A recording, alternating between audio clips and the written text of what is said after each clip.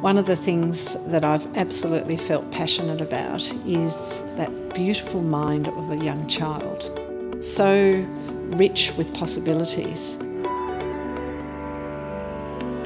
My name's Marilyn Fleer. I'm a Professor of Early Childhood Education at Monash University. My family lived on a farm in Narrikup, that's between Albany and Mount Barker.